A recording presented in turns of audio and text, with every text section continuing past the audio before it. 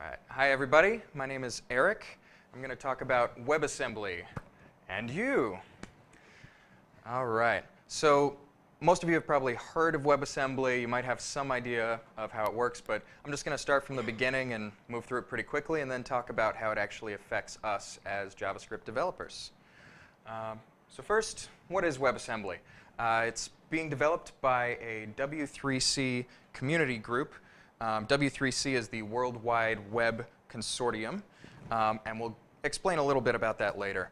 WebAssembly, first off, is a safe, portable, size and load time efficient binary compiler target which offers near native performance. Now that's a lot of words, so let's break that down a little bit. The safe and portable come from the fact that it runs directly in a browser, so it is just as safe and just as portable as any web page, any JavaScript that you write.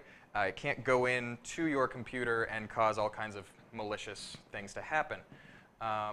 Size and load time efficient is because we're talking binary here. It's as small and compact as they can design it to be and still run as a program. It offers near native performance. That's the key. And again, I'll get into that more later. First, let's talk a little bit of history. HTML comes around about 25 years ago, JavaScript in 95.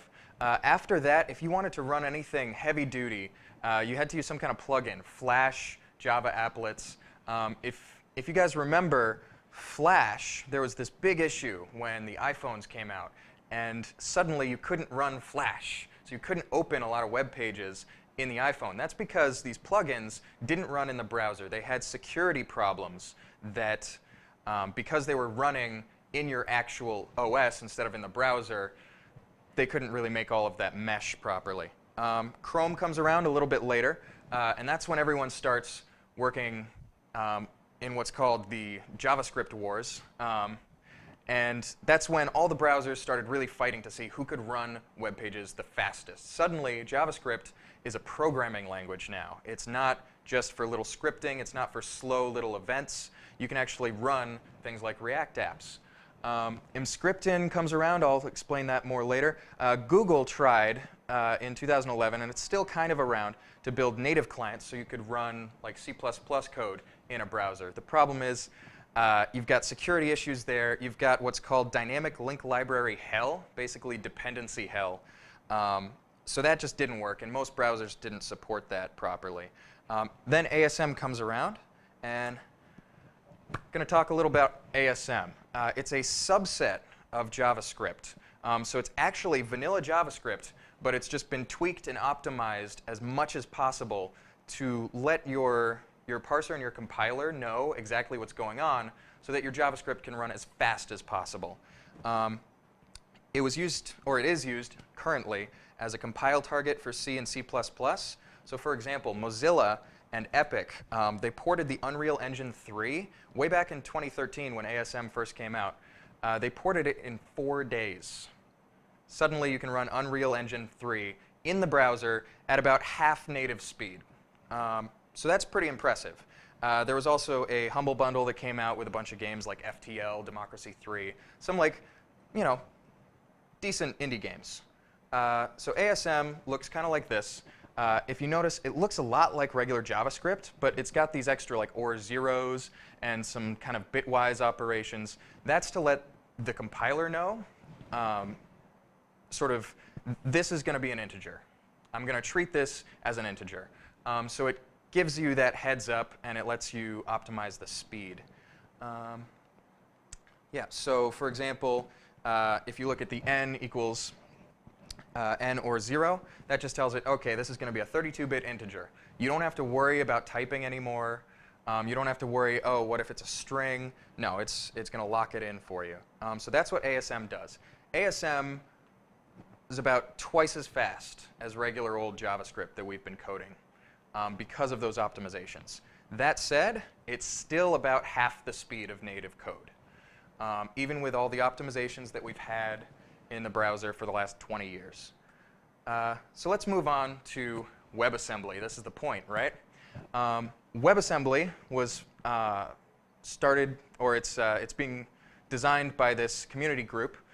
They started back in April of 2015, so that's less than 2 years ago.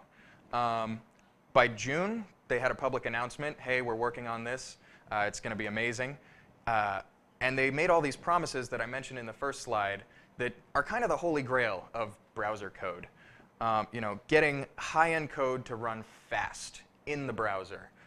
That's kind of crazy. But by March 2016, again, less than a year ago, they had experimental implementations. They had actually just the code by then. This is still experimental, but you could run it in Chrome Canary or Firefox Nightly. The files were about half the size of JavaScript files. So sending it over the wire, again, is twice as fast because it's binary. It doesn't, it's not a text JavaScript file. The parsing also, because it's optimized in binary, the parsing is 10 times faster than JavaScript. And why does that happen? That happens because WASM is actually an abstract syntax tree. If you remember from yesterday with Tessa's talk, that's what most things get parsed into. So this is already organized so that the parsing literally just says, OK, fill in my nodes. They're all in order. They're all ready to go. So that's why you get the 10 times parsing speed there. All of that together means that compile time, which happens, again, in the browser, this is on their computer while they're waiting for it to run, compile time is halved. So again, we're running twice as fast here as JavaScript, as ASM. The fastest JavaScript we have is running at twice as slow. So then we've got in October here, okay, this is some of the latest updates I could find. They have an MVP candidate, that's minimum viable product candidate.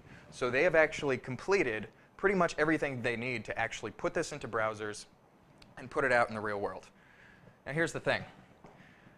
It's totally reliant on browsers being able to run this. You're going to run it in your V8 engine or SpiderMonkey or whatever JavaScript engine you have in your browser, but the browser and the engine have to support it. Here's the best part. I kind of hid it from you, but that community group is made up of these people. People from Google, from Mozilla, from Microsoft, which that's the Edge logo. We'll probably never see it again. And Apple, they're all working to put this into their browsers. They're the ones designing it. They're the ones building it. They're the ones who are implementing it. So that's really cool. That means as soon as it's ready to go, you'll be able to use it in production websites on all of these browsers. The best part, though, if you're using Opera or something, for some reason, it just doesn't have this capability yet, you can translate it back into ASM, which is just standard JavaScript. So worst case scenario, you just port it back to the next fastest thing, and it can run in any browser. Now, how does all of that work? You've got something called Emscripten, which I'll get to, Binarian, which sounds like Targaryen, and Wabbit. These are the official definitions of how to say those two words. If you look in the GitHub, they say Binarian, just like Targaryen, or however you want to pronounce it, and Wabbit. Emscripten is a tool that translates, that compiles something like C or whatever else you want into ASM.js. So that's what I was talking about before. Binarian takes that ASM and turns it into WebAssembly. Okay? So that's also the thing that would translate it back in an older browser. Wabbit is the WebAssembly binary toolkit. That's once you have the binary, this thing will allow you to do different operations with it. You know, if you want to transpile it into a slightly different version, including one of the best parts. You're probably thinking as a developer, I can't deal with binary. There is a one-to-one text representation of the binary that's going to look a lot like Lisp, and I've got a slide for that too. Oh, and I missed the joke, but I know we're all waiting for Game of Tunes, so that'll be fun.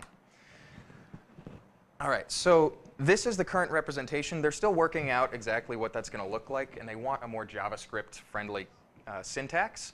But this is the Fibonacci. So the same thing that I showed you in the ASM, but this is now in WebAssembly. So you could go in there and code this if you wanted, but this is a compiler target, remember. So most people aren't going to be coding directly in this. But when you open up DevTools, this is what you're going to see. You're going to be able to go in and actually make sure, oh, is the WebAssembly part of my code running properly on the front end? Because you don't have to dig through the binary. You can look at this. And again, like, it's fairly straightforward. The I32s and all of that just say like it's a 32-bit integer. You know, it's assembly code, so it's a little more arcane. Okay, so what does that let us do? It lets us do all of these things. Heavy lifting. Again, this is near native speed. So what that's, let me back up a little bit here. Yeah, so again, this is as of October, okay? Still experimental, but it's twice the speed of ASM.js. So that's within, I think, 5 or 10% of native code. So basically, you're talking about being able to run virtual reality, games, CAD software, anything heavy, heavy computing. You can run that in the browser basically at the same speed. So why do we care? We're JavaScript developers, okay? It's not going to replace JavaScript. What it is going to do is give us one-to-one mapping from WebAssembly code to JavaScript code. What does that mean? That means you don't have to know WebAssembly, because you can just download a library like Lodash, okay? And it'll give you all those utility functions, and it'll be 4 times faster than basic JavaScript. So all of your super heavy compute, your encryption, anything else, will run faster, more reliably. It's still backwards compatible. Again, it shows up in your dev tools. So everything you need right there. These are some of my sources. You can go check them out. It's pretty cool. And that's my talk.